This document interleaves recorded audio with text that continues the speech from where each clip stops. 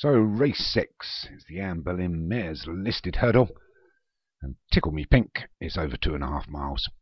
Anyway, it's a listed event. Daenerys Targaryen for Leon Ransford is number 1. Jardine for Pontypool Racing is 2. Joshua Sutherland's Lana Del Rey is 3. Cool Light for David Ladd is 4. Charter Saisons for Paul O'Neill is 5. Derek Kington's Emerald High is 6. Ryan Costello's Loma Pamar Blaze is 7. And Night and Day for Leon Renrenberg makes up 8. The challenge for the Anne Boleyn Mares listed hurdle. I've already got them away. 2.5 miles. They all skip over the first hurdle. We're going to wait for him to settle down. Another reluctant leader in Jardine.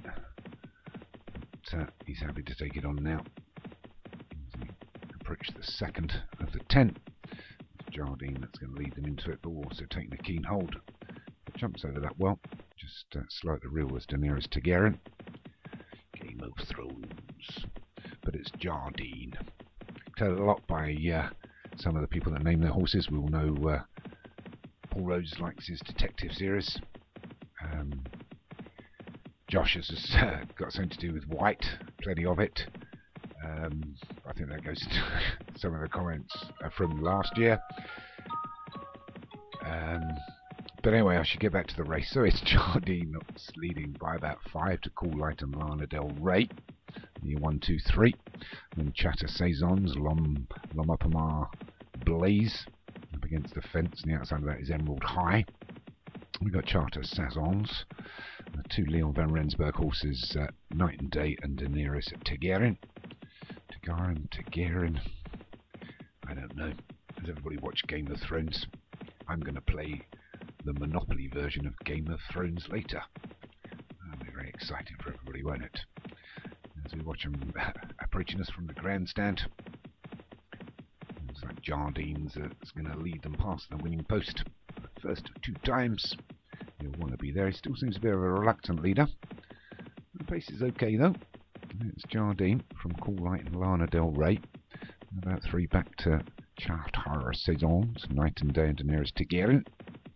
And then Loma Pamar Blaze. Emerald High we can't see at the moment for Del. I'm sure he's there or thereabouts. And it is Jardine. Still taking a keen hold. 1.25 miles. He's gone through half of this race holding on to this horse.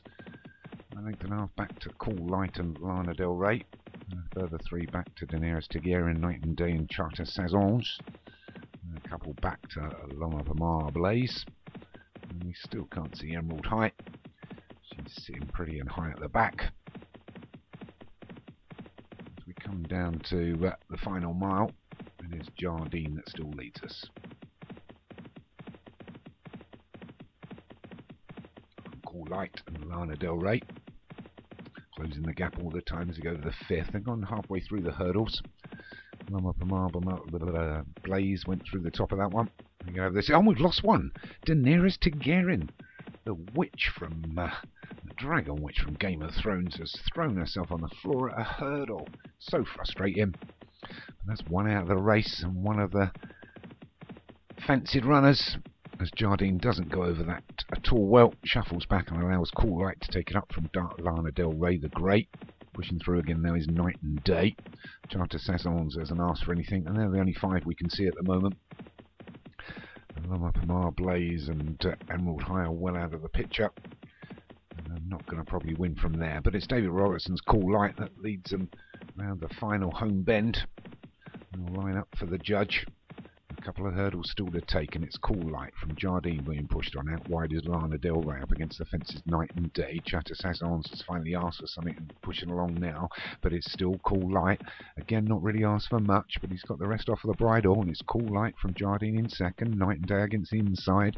Lana Del Rey on his outside, but it is Cool Light as they hit the 3 furlong pole.